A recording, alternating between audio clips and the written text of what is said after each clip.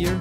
Let's talk about the Synoptic and how to create a custom tabs for a project. So the first thing I want to show you is by default we have these default tabs that we can access here when we generate the guide. If we open the settings, I'm gonna use my shortcut.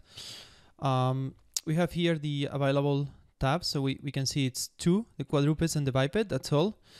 But we can add more here and we can configure this for each project. So let's do it.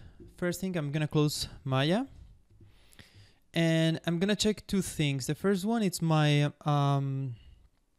my environment variables. So I'm just gonna open this with Sublime Text. So here is my little launcher that I configure my environment variables for launch Maya.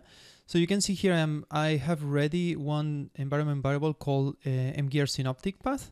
So I'm just gonna uncomment this thing, and I have to add here a new path for my custom Synoptic tabs.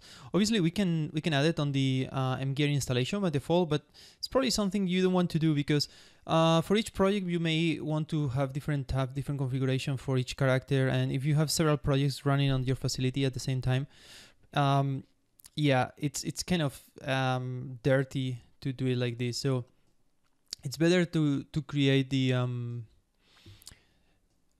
each project with his own configuration. So I have ready here my custom Synoptic, that it's an empty folder right now.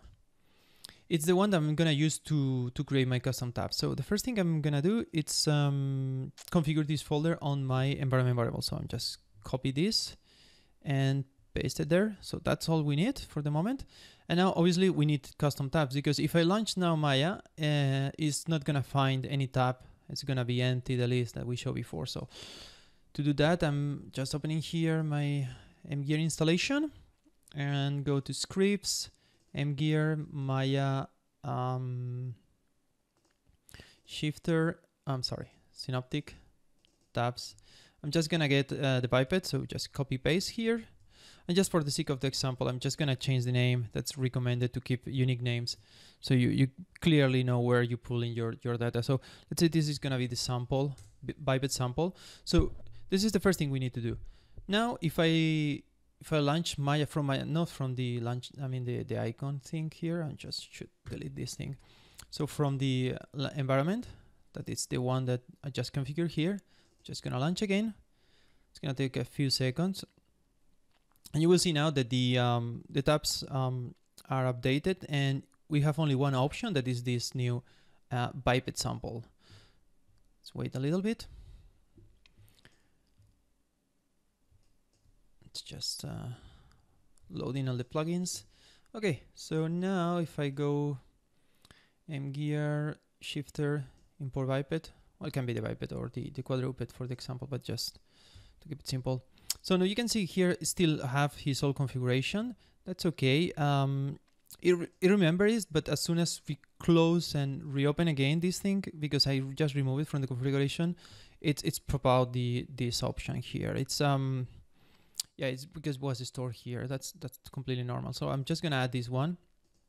And yeah, that's all. So now if I open my Synoptic, obviously there is no rig build yet, so I recommend to build your rigs first. Okay, it's loading. Yeah, it's building. I don't have my script editor here to see the log, but bear with me, it's building. Okay, now it's there, and we go to animation, Synoptic. Yeah, here's it. So this is the biped sample. You can see here in the tab name that it's biped sample, but it's the same, exactly the same thing that we had before. So now that we know how to add the custom Synoptic tabs to our projects, let's see how to add some buttons or some configuration to this. Let's see it in the next video. Thank you. Bye bye.